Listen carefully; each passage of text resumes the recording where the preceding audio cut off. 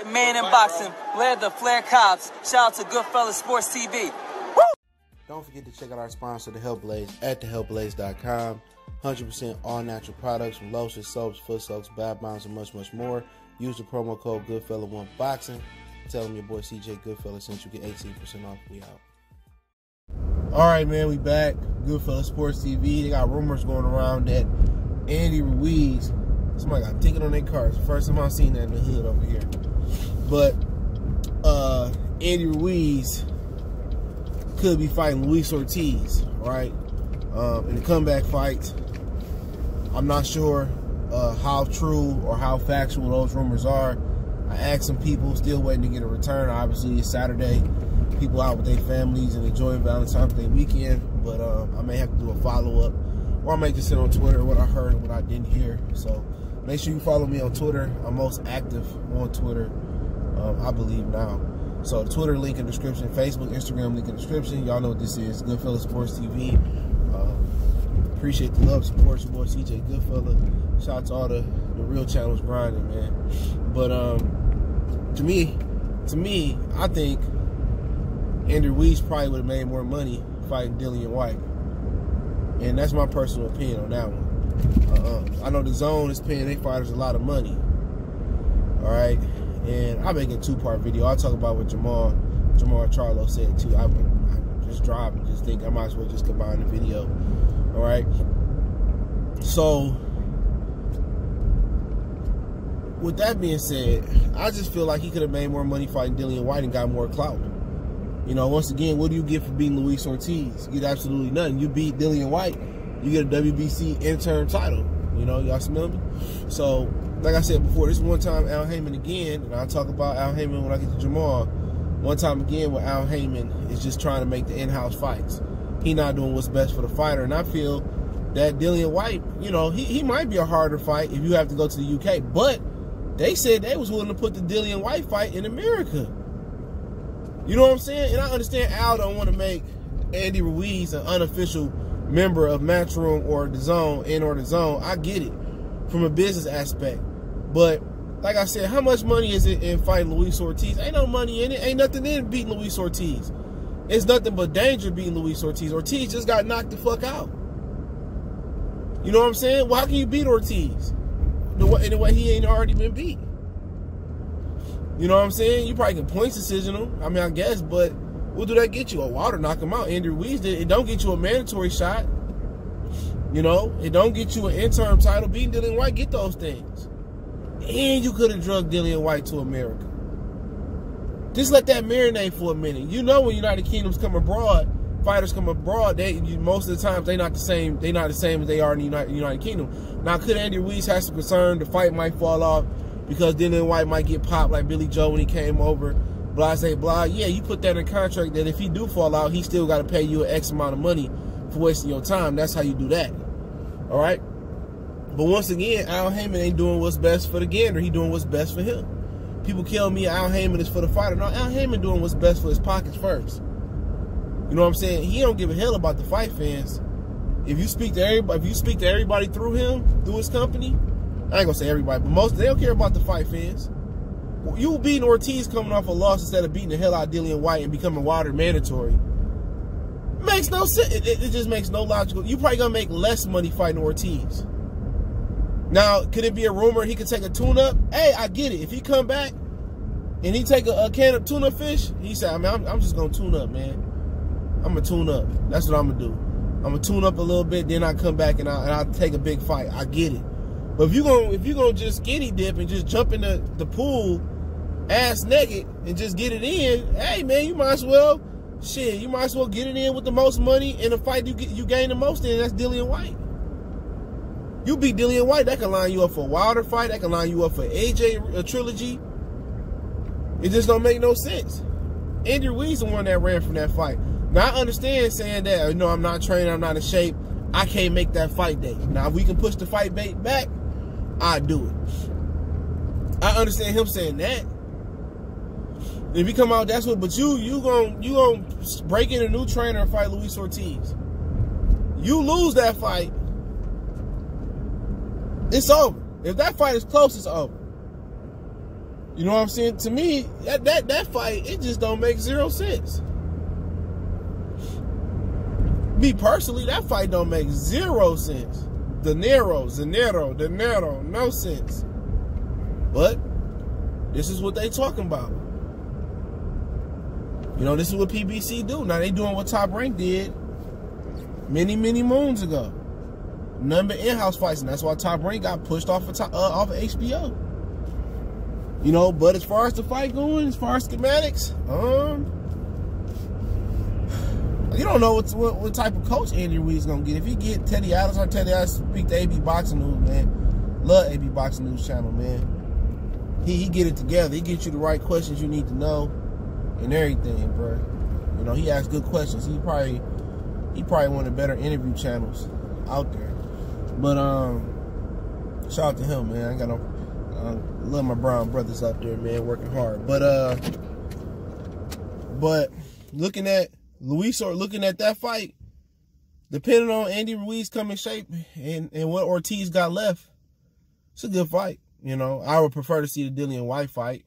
I think it mean more, and I would love to see Dillian White shut up. But the positive thing about it is, you know, Wilder's still gonna shut that ass up regardless if they fight. So he gotta get past Tyson Fury. And I haven't done no film study. Yesterday I was getting ready to go out, and the fight was on. So then the place I went to, they were showing the fight on the TV screen. So, you know, I had to watch the fight again. You know, I'm gonna have to give it might not be my most accurate analyst because I don't really care about the fight. I mean, I just don't. Not like that. It's not getting me amped up. But you know, come fight week, hopefully I get that feeling. You know what I'm saying? My James Brown voice. But you know,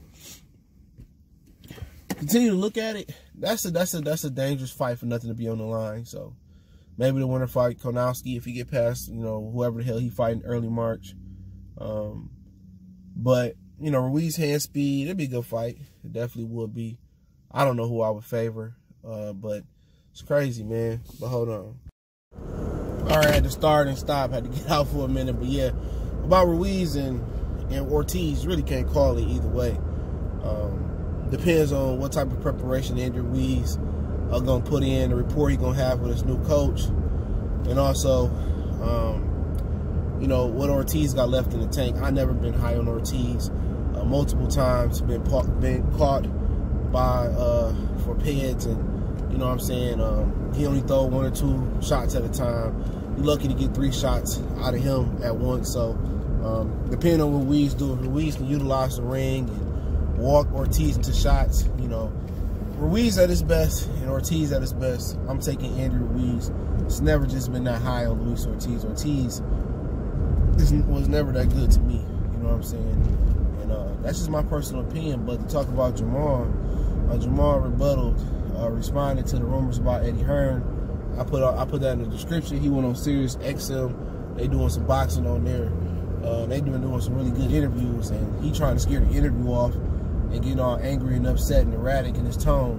And that's how you know when somebody lying or somebody uncomfortable about a question. And I feel what a lot of PBC fighters or fighters in general are uncomfortable with is that, you know, at one point, fighters used to dictate and control their destiny in boxing more than they do now. Now you got a whole bunch of white-collar dudes that carry computers and briefcases dictating, you know, their career, and they don't have a say-so.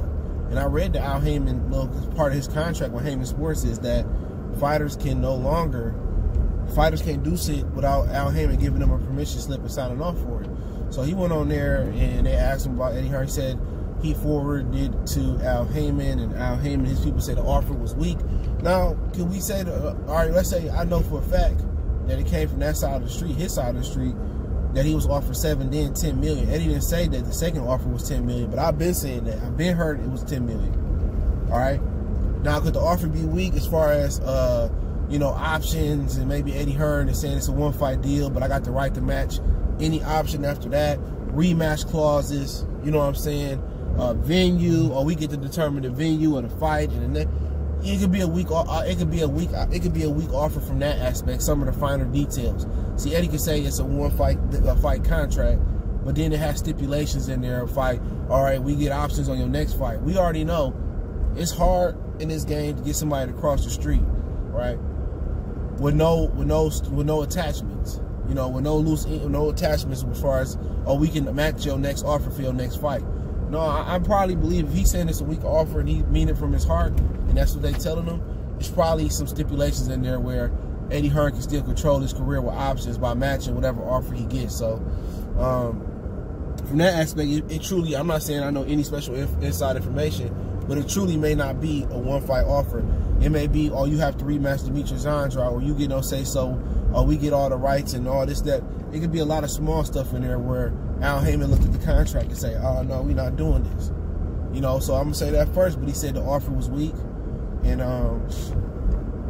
take his word on it. You know what I'm saying? Obviously, we just want to see him get in the ring, but the best, but if you go back, you look at Ronnie Shields, in his interview said they have no interest in it. You see, when they was in the WBC convention, you know, dude on Rodriguez on Twitter told me, he said, yeah, I've been saying that, man, about the WBC convention when he don't want to fight Demetrius Andrade. When he was with Ness, and Ness was asking him, he's like, I don't want to fight him. And see, at the end of the day, you know, when you do those interviews and you say that out there, he said it multiple times about not fighting Demetrius Andrade. This is why fans question him. You know, this is why they get all upset and erratic and they angry. And you know, only people that's uncomfortable in a situation get tensed or angry. People that's calm and like, yeah, man, I didn't really receive the offer, or the offer just wasn't what we was looking for right now. You know, some things got to be tweaked. They sit down, they bumping heads to see what can happen. We'll see what happens. See, people that interview like that usually telling the truth. You know, people that's all twitchy and they like them, and they all erratic about and angry and they irritated. Like, their nature probably is to fight the best, but they can't control their career. So now they got to be the ones making the excuses up because Al Haymon don't do no talking. They the ones that got to, you know, say this, that, and the third. And with social media, everybody hanging on every single word you say, and people reposting the interviews with your coach saying what you saying, and you really think you can fight them, want to fight Demetrius Andrade. Then things change and they say, oh, no, we're not doing that right now. Then who that fall on? That fall on Jermall and Jermall. Because they both wanted the same. So I get it. He probably would cross the street to fight him and beat the hell out of him and come back. But he's not allowed to. And this is the reason, this is part of giving up your power. And people say, well, everybody in boxing, you know, power. Some people got more control than others. Some people don't got no control. You know, and that's the sad truth about the situation, man. But he went on to say that the offer was too weak and this and that, and he won Canelo. But like I said before, he didn't address turning down his team turning down the Canelo offer. Now, one thing I don't know about the Canelo offer, the one thing I don't know about it is if he, you know, he turned it down. Because even when he said Demetrius Andrade, he said he didn't turn that down. He said his people said it was too weak. Now, in the email, did they get into the finer tune things of how, you know, the finer tune points? Probably not. It's just like Peter Quillen losing his belt. People forget about that. Al Haymon paid him a alleged sum of $500,000 to drop his WBO belt. Tell me who doing that in boxing? Who? Who in the history of boxing got paid to drop their belt from their manager or their advisor? Come on, man. You can't argue this stuff, man. You can't. You can't argue it. And this is the truth. Who doing that? You know, made Deontay Wilder turn down $120 million and they having financial troubles. You know, you got to scrape up money to give the $20 million to Wilder to match the Zone. The Zone set the market for Wilder. They don't. The other people don't talk about that. Swirl Patrol don't talk about that. If the Zone didn't offer Wilder $20 million, you think Showtime and PBC would scrape up $20 million for Wilder? Nah. What Jay-Z say? Players niggas going broke trying to keep up with me. That's how Haymon trying to keep up with the Zone and Top Rank and whoever else that's matching his fighters. You know what I'm saying? He trying to keep up with them. He trying to keep up with the Joneses and he can't. Financially, he can't keep up with these dudes, man. And right now, his only reason why his fighter's not going nowhere, the reason why Eddie can't snatch his fighters is because he got to sign off on it. Now, he did sign off on David Benavidez going to Top Rank, though. But he had to send him back because the promotional deal with Samson Boxing was still valid. People don't talk about that. He ain't let no nigga go nowhere. I tell you that right now. He ain't let no brother go nowhere. You ain't going nowhere. Al, you sit your ass on the pine. So if he, like I heard from PBC side of the street, I'll leave it at that. That the offer was 10 to fight Andrade, it was 15 to fight Canelo, and they wanted a dub to fight Canelo. So he didn't address the Canelo situation in that sound clip. We want Canelo. That ship sailed. You didn't hear what Oscar said? It's over with. They said Canelo may not come back down to 160 pounds. So he must not be aware his team turned down $15 million. Now I heard that it might be a chance he wasn't aware of that one.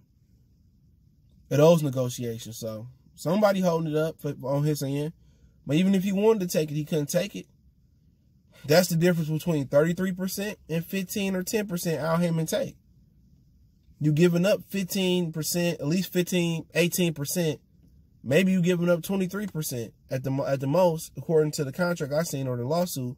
You giving up 23%, and you putting that in your pocket, but also you giving up 100% of ownership, 100% of what you want to do, or creativity. It's kind of like a record deal. You know, when you was an independent artist, you can put out as much music as you want to put on the PIF, and you can tour and hit clubs and get show money. When you under the label stops you from putting out albums or may shelf you for whatever reason it may be. Same thing with Al Haymon. You take the quick, you getting the 23 or 20, 18% back in your pocket, but you also giving up creative control about who you want to fight. So of your career. So you can't make any boxing decision, even if, you know, somebody say I got $1 billion 5-fight deal for you. If Al Haymon don't sign off on it, then you can't do it. So I think it's frustrating for a lot of fighters knowing they can't do what they want to do, even on their side of the street. You know, Errol could be like, I want to fight Sean, I want to fight Sean, I want to fight Sean. Al was probably like, it'll happen. You can't do it right now. We working some things out. We doing what we can, what we want to do. So you can say that till you blue in your face, but they all got plans for him, and Al got to sign off for it to happen. So, like I said with Jermall Charlo, you know, he turned down $7-10 million. Okay, the offer was weak. We move on. You know, I'm very, very interested to know if he get into the fine tuner points, rematch clauses in that little email they sent. But you know, if that's the case, that's the case. We move on from it. You know, I'm not giving the Charlatan twins no more publicity, bro. You know, they don't want to fight nobody. They want to go rogue. They do what they want to do. You know what I'm saying? But the day they lose, I'll be happy. Real talk. But hey, it's Goodfellas Sports TV. Let me know what you guys think. Don't forget we on Facebook, Instagram, Twitter. Reach out to the email if you got business, question, inquiry, response, your video request. Keep sharing the videos. Want to make a donation to the channel? That link's in the description. Best way to donate is share the video. Much love and support. And yeah, man, people say you hate Texas. No, I don't hate Texas. Love Texas. Love my brothers in Houston, Fort Worth, Dallas. One of my college roommates was from El Paso. Love Austin. You know what I'm saying? Love whole Texas, man. Just them three dudes are suspect, bro. The Charlatan twins and Errol Spence. Everybody else, Foreman, Terry Norris, loved them.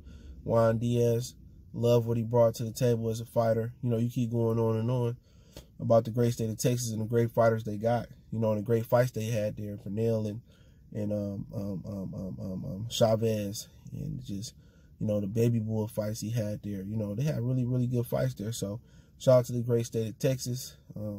Them Charlatan twins and Spence, I don't care for them, but I respect them as fighters, and they are solid fighters, you know, at bare minimum. And I don't like the Cowboys. But other than that, I like the Texans. I like the Mavericks. You know what I'm saying? I got a Mavericks jersey. You know what I'm saying? I like Houston Texans, man. It's like when they was the Oilers, but you know, it is what it is, man. Don't buy into the hype. You know.